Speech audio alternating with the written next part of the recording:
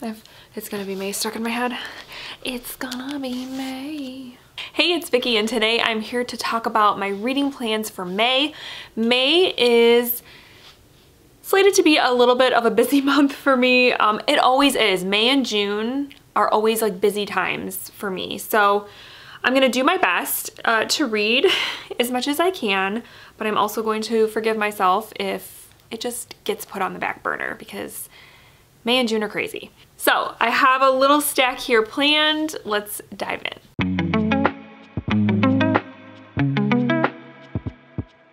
So first I have a couple of carryovers from April. I had all these intentions to read more in April and it just didn't happen because life happened. And even though I had a little bit of a break from school, other things came up that were important and took time away from reading. So I have 3 books that I am currently finishing up that I had started in April. And the first one is Boys Follows Universe by Trent Dalton. I'm about halfway through this one and I'm enjoying it. It's pretty good. It's about a young boy who lives in Australia and his family life is a little bit different. His mom and his stepdad are drug dealers. Something happens with his parents and he has this grand idea to do something about it. So it's got good coming of age elements, interesting writing, interesting characters. Yeah, it's a good one. I'm enjoying it. The other one I'm working on finishing up is The Forgotten Garden by Kate Morton. This one I'm only about 100 pages in. So I was hoping to finish this in April because it's for the Buzzword Reading Challenge for April, but it's gonna be done in May. And this one also is going well. It is about a little girl who is on a boat from England to Australia, and she gets kind of like left behind. And so she's taken in by I don't know if he's like the captain or something of the boat. And the story kind of goes back and forth in time from her to her granddaughter in the present day. And her granddaughter's trying to figure out what happened to her grandmother, how she ended up on that boat, who was her family, all that sort of thing. So it has like a mystery vibe. It has historical fiction vibes. It's Kate Morton. It's always enjoyable and I'm having a good time with it. And then the last one, I was really hoping I was gonna finish it before the end of April, but I still have a little over 100 pages left, so it's just not gonna happen. Because I would have to finish the book, well, I would have had to finish the book yesterday, technically, and it just didn't happen. So I'm almost done with The Haunting of Velkwood. Ooh, sorry for the glare. It's a library copy. The Haunting of Velkwood by Gwendolyn Keist. And this one, was an anticipated 2024 release. I'm not gonna hold it up because it's too shiny. But it's about this town that mysteriously had something happen where, I don't even know how to explain it exactly, but something crazy happened. And now the town is, it's almost like they're like isolated and only certain people can come and go.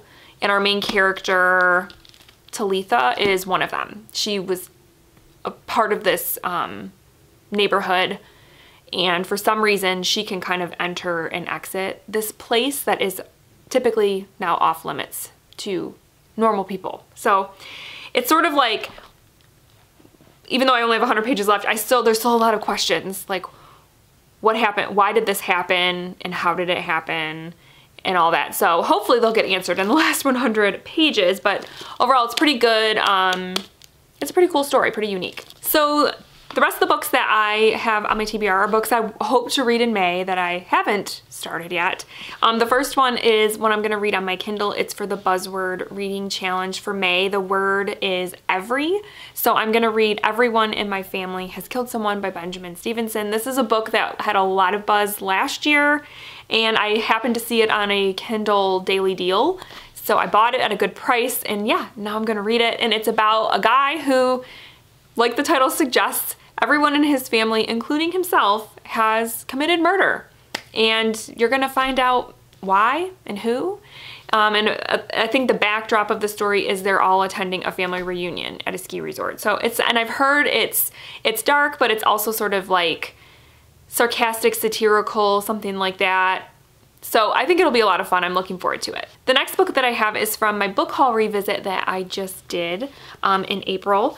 I went through and I did a book haul revisit from April 2022, and I picked one of my unread books from that haul. I picked Know My Name by Chanel Miller.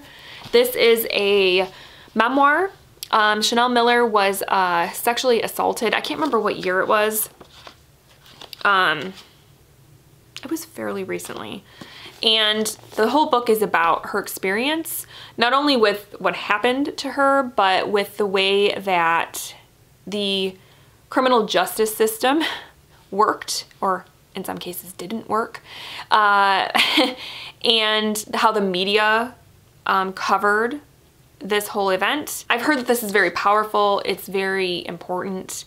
I've heard nothing but great things about this. So when I saw it was on the book haul that I hadn't read it yet, I was like, yeah, that's the one I have to do because I can't believe I haven't read this book yet. And then I have another 2024 release that I had put on hold at the library and it came in. So I'm gonna read The Divorcees by Rowan Baird, I think is how you say it. And this one is about a woman in, I think it's 1950s. I'm not sure where she lives, but she basically is married. She's going, and she is not happy in her marriage. And since it's 1950s, getting a divorce was not such a simple process back then. And to get a divorce, you had to have all of these sort of proofs, reasons, what have you, except in Reno, Nevada. You did not have to have a reason necessarily to get a divorce, but you did have to be a resident. You had to be a resident of Reno for 6 weeks in order to file for divorce. So our main character and many women like her travel to Reno and live there for 6 weeks to become, to establish residency so that they can get a divorce. And they live in this sort of commune all together, and they all have the same goal. They're looking to get divorced. And it's just about their experience living together for that period of time while they're waiting to divorce their husbands. So it sounds interesting, and it's kind of crazy to think that not that long ago this was the case, that people had to do this to get a divorce. So I'm interested in this. I think it sounds kind of fascinating, actually. And then the last book I want to read, I don't have it. I'm probably going to get it from the library, but it's a Stephen King book because I'm trying to read my Stephen Kings. So I'm going to read Cell. And this one is about, the blurb is kind of short and doesn't get super into detail, except it says something about the apocalypse beginning, and it starts with a call on a cell phone, or like a cell phone ringing. So interesting. And I know it kind of was published when cell phones were becoming more of a thing.